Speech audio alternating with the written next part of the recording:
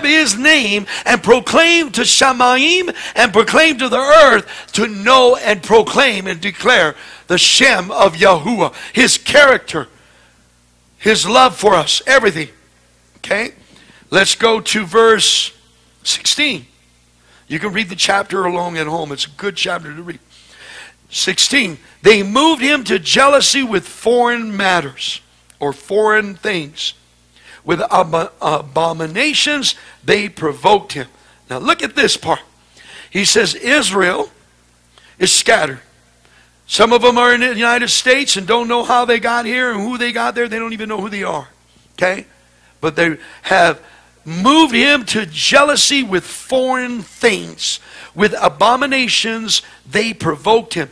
They slaughtered to demons and not to Eloha, mighty ones they did not know.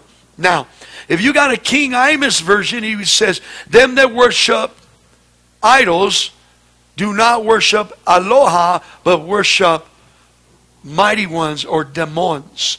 Okay? So, here is, like we explained in the first sessions on the exposing the principality. They got an image in LA, in the city hall, of the goddess Justice.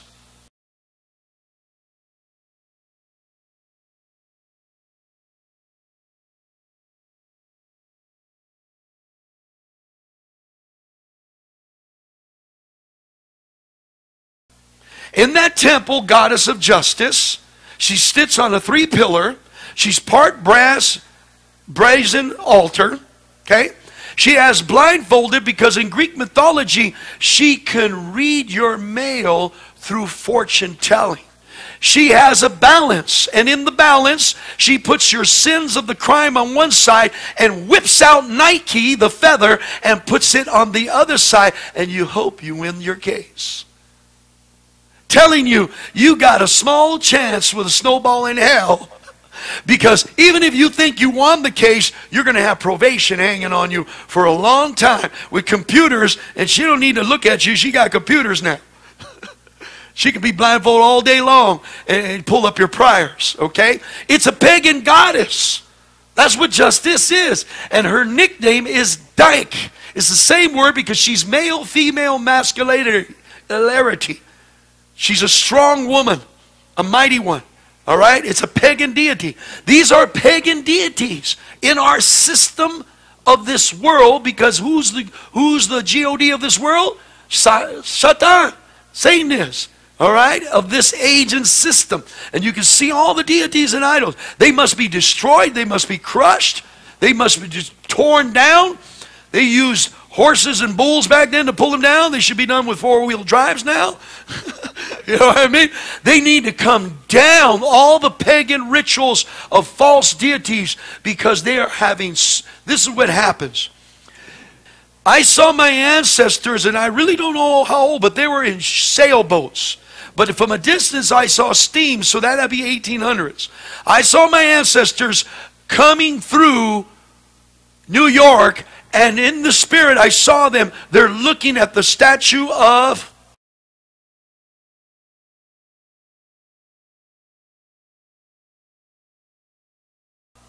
Libertarius, the goddess with her own law.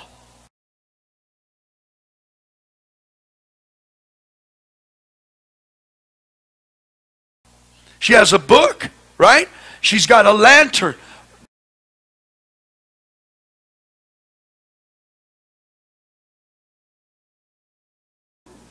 Like the Olympic lantern of the sun deity fire. Okay? Now, she says murder is now abortion. She has another law book. She says homosexuality is not Sodom and Gomorrah. Are you hearing me? She says you can arrest a person and put him in prison for life without 2 or 3 witnesses. You can do it by a suspicion of a phone call. That's what she says in her book. Are you hearing this? You see, she doesn't have Torah. She don't have the right ruling. She has her own law of libertarians. They turned around in the in the renewed covenant and changed that verse that's supposed to say the perfect means mature, right ruling or mature prescribed instructions of shalom, shalom. And they really don't want you to know the Hebrew word for it, because that Hebrew word means even free from taxes. So they've got to put different foreign words in it. So we come into this country, or this country comes with her own book, her own goddess. They look at it. Now let's look at this picture. People worship it. People worship it. They get allegiance. They look at the flag. They look at this stuff. And they worship the goddess. I'm telling you right now. And it says here in the word, they don't worship idols. They worship demons. You go pick up a little Buddha and you stick it in your house, or you pick up the Virgin, you put a Guadalupe or Mary or the Queen of Heaven, and you burn some candles. What do you think is going on here? Demons are going to say, I can't show myself. They'll scream and holler and run for me. So I'm going to hide behind the Lady of Guadalupe, and I'm going to get this worship. Are you hearing me?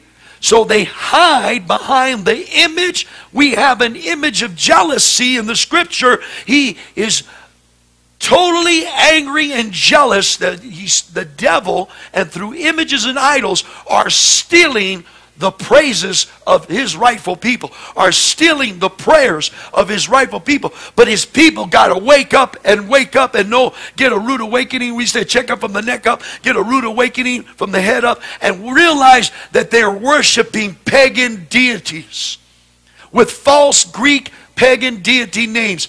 If these things, one brother said, well, it doesn't mean nothing, dude. It's just, I said, you mean to tell me statue of Libertarius in Japan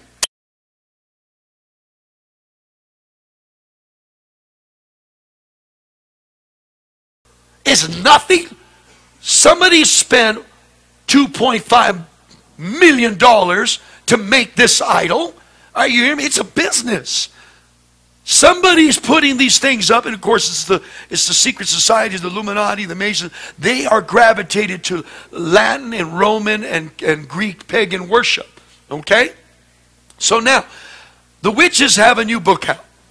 It's called Triple Goddess of Grace. The Trinity of Grace, which is charismatica, charity, charis. It's a triple grace, okay? It is ancient Greek mythology. They got a new book out, and how to do the magic with the three goddesses around the spirit of the goddess of Grace. That's a goddess name, okay? And then people are going around saying we're saved by Grace, when it's supposed to be favor. In Hebrew and Greek, it's supposed to be favor. And they're going around saying we're saved by the Grace. And the Father is a jealous Elohim. He will not stand it no more. He will not tolerate the praises of his people going to these idols. And who's behind the idols? The demons involved around the idols. You got that? There's demons there. Shaul says there's a visible and an invisible realm. Wrap this up. And he says here, they slaughter to demons and not to Eloah. In this particular, where they use G-O-D capitalized, it's the Hebrew word 433 for them that are watching. And it's the Hebrew word, letter for letter, word for word, 433, Aloha or Elohim. It's almost Hawaiian, like Aloha, okay?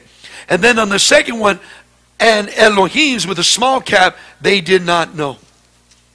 Verse, no new ones who come lately, which your fathers did not fear. Now, I want to emphasize on the last part of this verse, he says, they are new ones upcoming.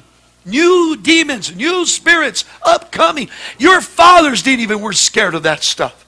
Why are you scared of it? Why are you entertaining it? Why are you worshiping it? Why are you saying, well, the problem is we've been raised into it. We did not know. Our parents taught us what we thought was English, the language of Anglo-land, German, French, Scottish. Are you hearing me? And a whole bunch of other conquerors that went through there. And so we are speaking words of paganistic words of a conquest vocabulary, and we thought is, oh, your English is very well. No, it's not. It's 6 languages mudded together.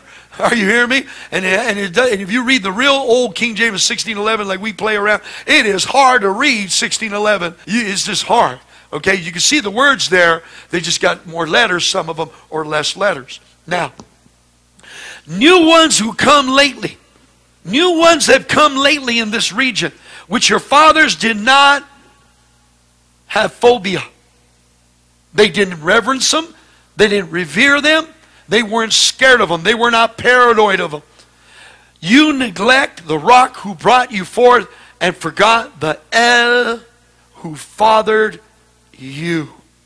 This is frustrating for a one that loves the scattered house of Israel and all them that grafted in and come in. This is frustrating because, and I'm not putting that as a word meaning an emphasis that he's frustrated. He's got shalom. But he loves us. He wants us to worship him. He wants us to get it right. He's ready for a wedding supper. He's getting ready. And we have to go through rehearsal right now. The best weddings, they have good rehearsals. No, the right language, the right steps, the right words. We are in rehearsal time because when we enter the streets of New Jerusalem, they're going to be celebrating the Feast of Trumpets. And most believers don't know nothing about the Feast of Trumpets. And they say they're going, but they don't know nothing about trumpets. This is rehearsal. Look at your neighbor next to you. This is rehearsal time. We're getting ready for a feast. 1,000-year. Hallelujah, somebody. Go with me to Tehillim, Psalms, chapter 22, verse 3. It says here, yet you are set apart, enthroned on the praises of Israel. Our fathers trusted in you. They trusted. You delivered them. They cried to you and were delivered. They trusted in you and were not ashamed. Who is this? Verse 1. My Elohim, why have you forsaken me? Far from saving me, far from the words of my groaning. O my Elohim, I call by day, but you do not answer, and by night, but I find no rest. Yet you are my set apart, enthroned. He's explained. A lot of people like to quote one part of that verse in the New Testament, in the Renewed Covenant, instead of reading the whole thing. He said, you are throned. You've always been there for me. You never left me nor forsake me. You're there. You're not to have fear anymore. Fear, perfect love, cast out demon. Perfect love, cast out phobia. Study to show yourself approved, a workman rightly dividing the word of truth. Know that you know who you are in the Messiah of the house of Israel. Okay?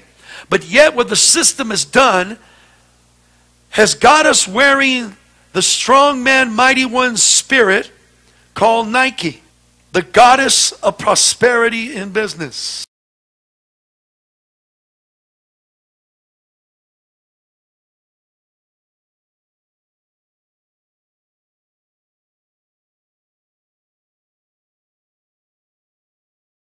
You go to the Walmart and they got skulls with wings of demonic messengers they call angelicos.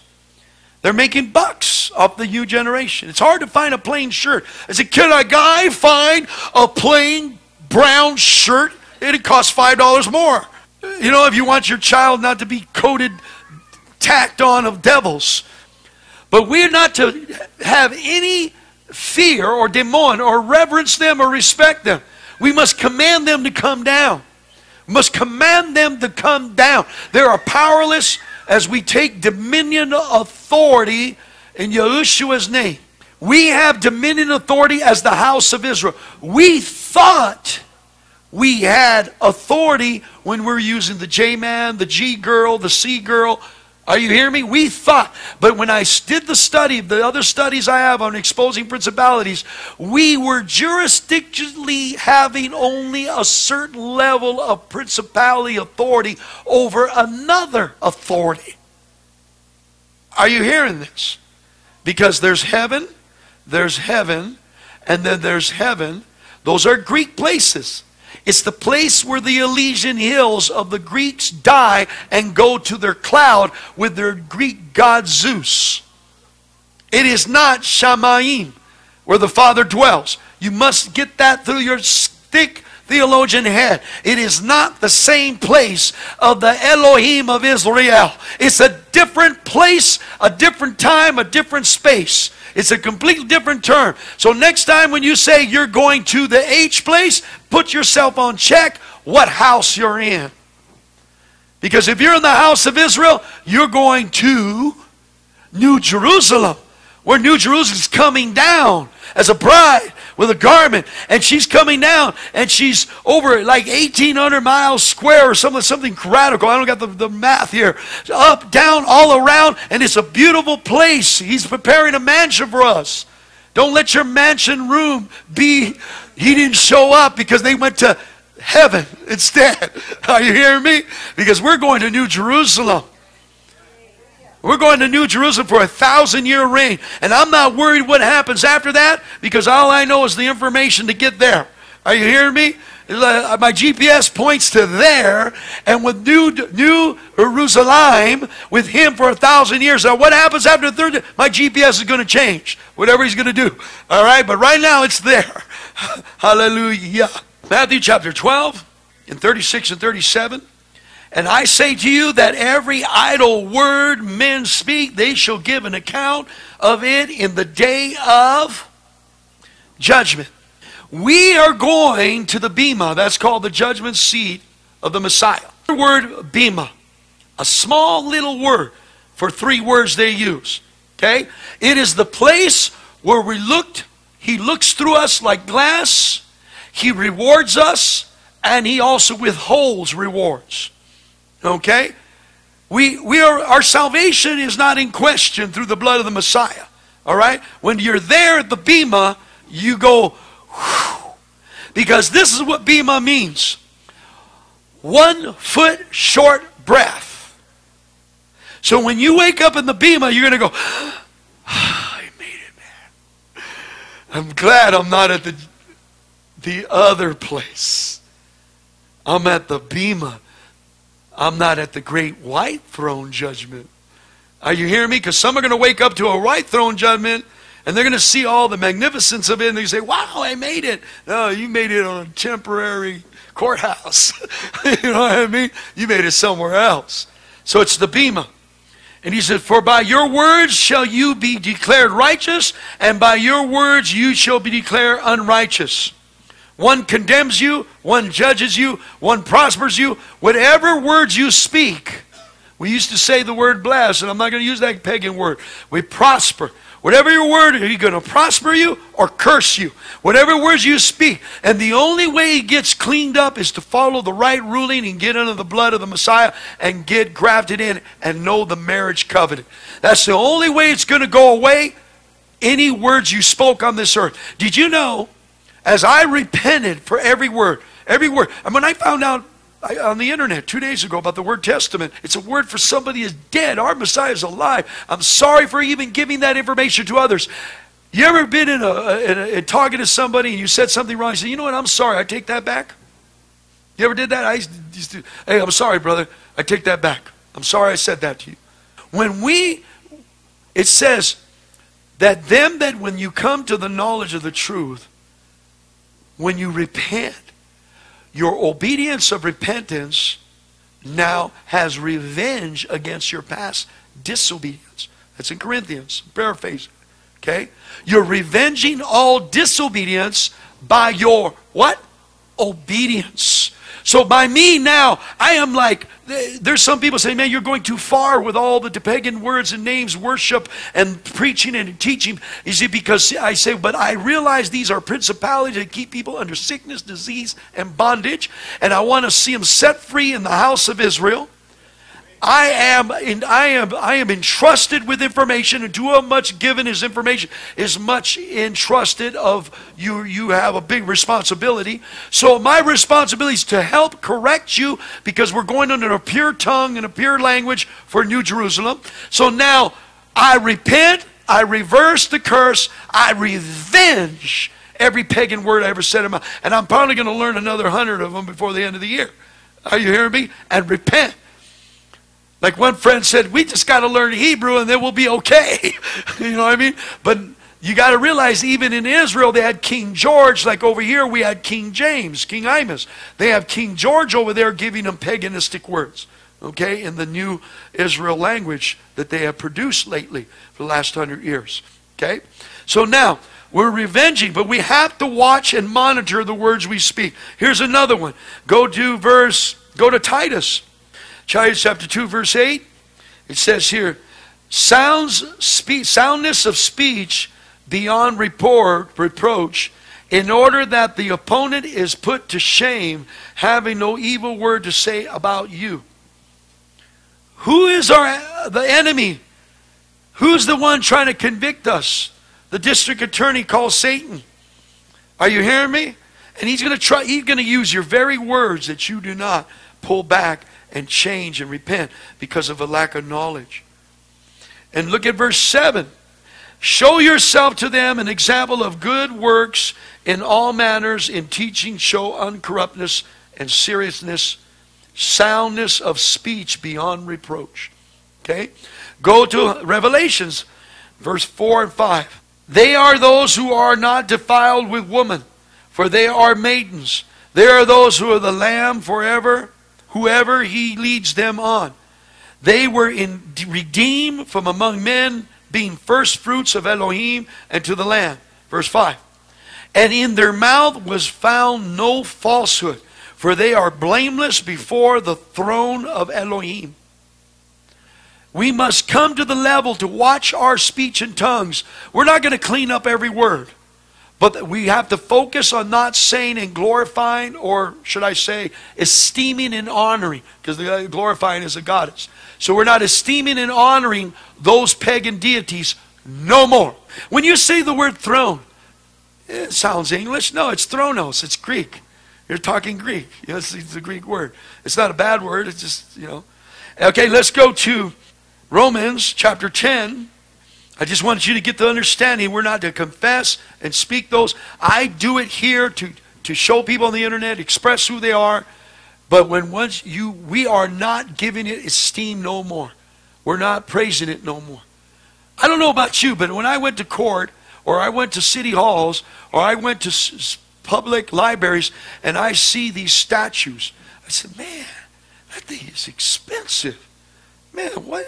They got Libertarius there. They got Victoria there. They got all these pagan deities there. You know what I mean? And it's like, what is this?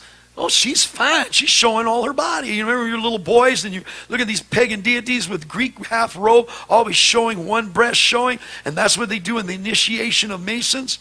They take a garment and they take their shirt and put one breast showing.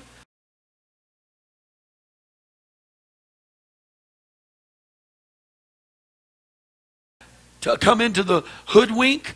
Then they put that nice cute tie on. They're totally hoodwinked. You know what I mean? They wear their blue and their white and their red, white and blue clothing to go into court, which is the hoodwink that they're under their Latin law, under their system, hoodwink, under their demonic of the worshipful master Mason. That's what they call them, worshipful master. Okay? So that they get hoodwinked and you think you look good.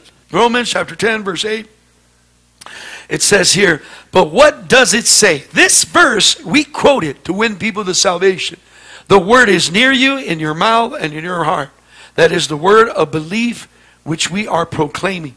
That if you confess with your mouth the Master Yahushua and believe in your heart that Elohim has raised him from the dead, you shall be saved.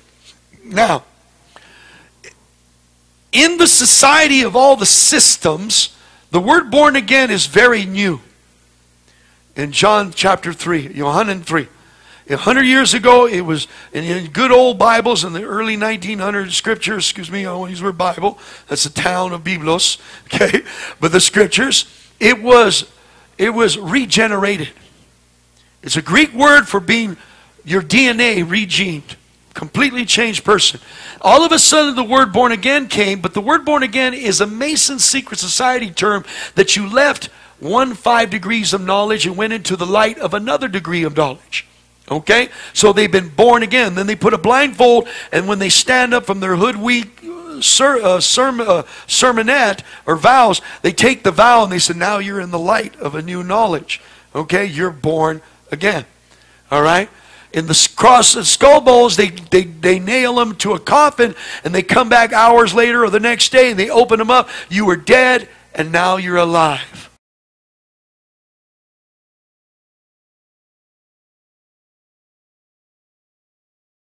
You were in darkness, and now you're born again. Okay? These are artificial, generic, deceptive lies of mythologies of the paganism that they brought in, taking the real terminology that we've been really regenerated. Born of the Ruach. Are you hearing me? Born of the Ruach Kadosh. He says, if you confess the Master Yahushua, you confess with your mouth and believe in your heart, or corazon, that Elohim has raised him from the dead, you shall be saved. And saved is a big word. It doesn't mean you're in like flint. Okay?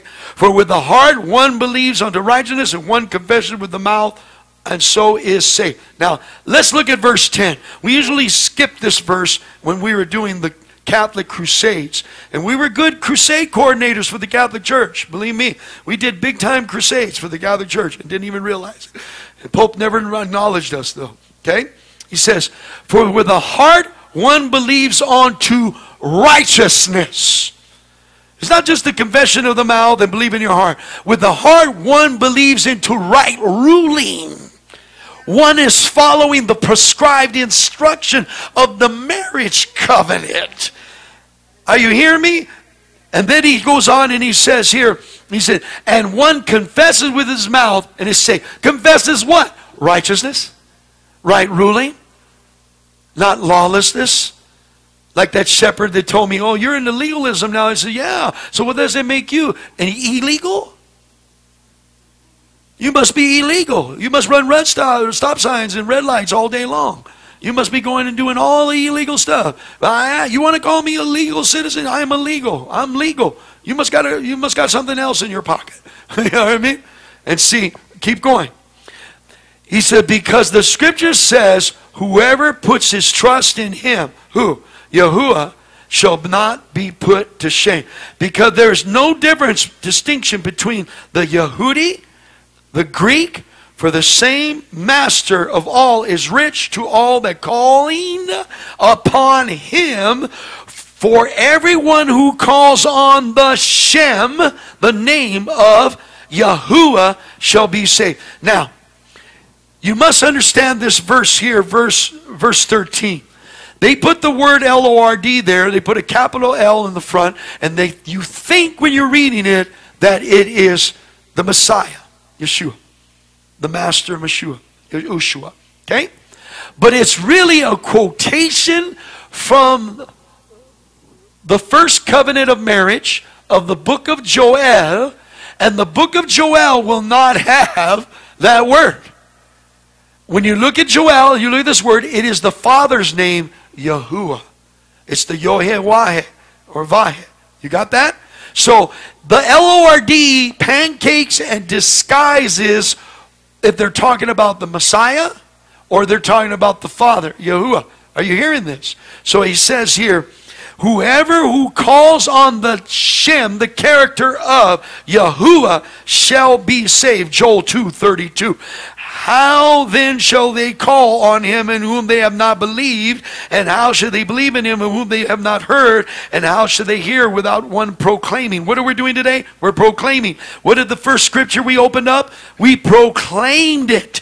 In Deuteronomy 32, 1 through 3, we are proclaiming if they are not sent. How is it? As it has been written, how pleasant are the feet of those who bring good news of shalom, who bring the good news. James, Jacob, chapter 3, verse 9. Now, his name is Jacob. It's not James. King Imus put his name in the scriptures, and that qualifies him to never go to Shamarim, because anybody that adds or takes away from the scriptures it cannot enter Shamanim. So, and Mary's name is Marim, and he put his mother's name for Mary, the Queen Mary of Scott. So he put his mother's name for Mariam, and he put his name for Jacob, the brother of Yahushua. Okay, so that's a really bad check mark against him. Okay, Jacob, James chapter 3 verse 9 says this. He says, with it it used to say bless, but it's prosper, or Baruch our Elohim. In Israel they say Baruch Atah, Baruch Hashem, Baruch. We say that in Israel. We don't use the word B-L-E-S-S. Okay? In verse 9, continue. He said, Baruch our Elohim, and Father, with it we curse men who have been made in the likeness of Elohim. Out of the same mouth proceeds Baruch and cursing. My brothers, this should not be so. So I'm telling you, and I'm proclaiming to you, and then by watching by stream or hearing by DVD or live here in the audience of the upper room, we have to watch what we say and correct our language. We have to correct our language. It's easy. We can do it. We don't even speak English. Period. You know what I mean? It's not English. It's a whole different language. All right? So we want to invoke prayers for people, but we don't want to curse them. All right? All right, so let's go to Proverbs 6:2. And it's very important because, see, when we were believers in the Christian community, we used to say, by the confession of your mouth, we'll either B-L-E-S-E-S, which is a curse word, or curse you. All right? And watch what you say, the confession of your mouth. Confess good things. If you confess it long enough, you'll get this, you get that. I mean, the Father has given Tina and I so much favor that I just lay it before the altar and pray and go away. And I get busy doing things in the ranch for Chuck or the room or something. And hours, days, or whatever, what we were praying for comes in. You know, I confess with my mouth once, but I say it to Yahuwah. I might pray the prayer a few times for people that are ill and things like that, or take authority and break those spirits of sickness and infirmities over them.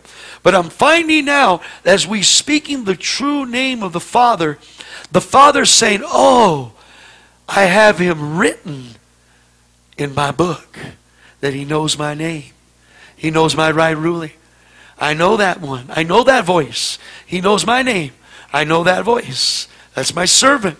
Okay? And see, because he becomes acquainted. If we walk in a room, and say I walked into if I was a little boy, and I've done that before, looking for my dad. I walk into a bar or a nightclub or a bar, and it's a sport bar, nothing really crazy. And I said, Dad. I mean, 30 dads are going to turn their head. Because they're all titles. That's not his name. But my dad knows my voice. Right? But if I call him by name, that's more of adult of authority, speaking to his Father in his image. Okay, chapter 6, verse 2, he says, have been snared by the words of your own mouth, have been caught by the words of your own mouth. Chapter 7, verse 1, my son, guard my words and treasure up my commands with you. 2, guard my commands and live, and my Torah as the apple of your eye. Bind them on your fingers. Write them on the tablets of your heart. Say to wisdom, you are my sister, and call understanding a close friend, and guard you against a strange woman. All right. So those are good verses on the confession of your mouth and guarding it. So with this understanding, we're getting the revelation as we come to a close that now we got to correct ourselves. It says that he's preparing his house of Israel, with a pure tongue and a pure language.